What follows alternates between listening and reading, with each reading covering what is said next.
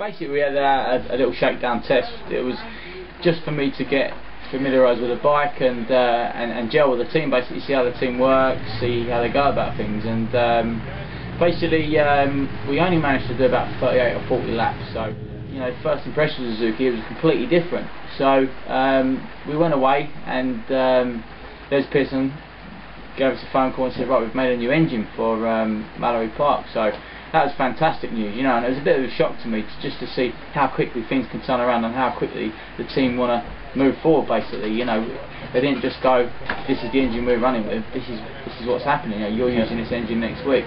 They wanted to progress forward, and I was talking to the team all the time.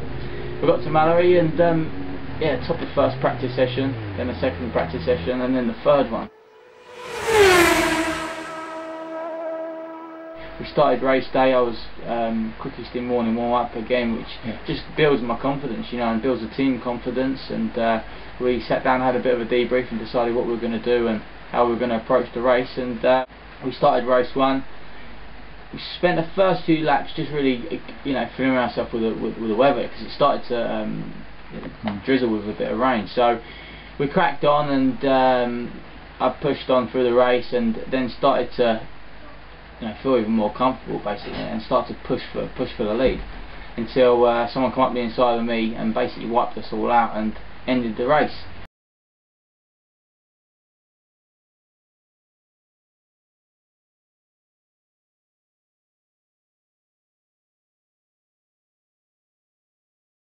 And yeah, we were just robbed on race one.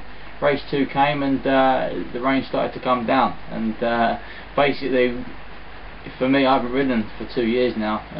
Last time I think it may have been here 2 years ago.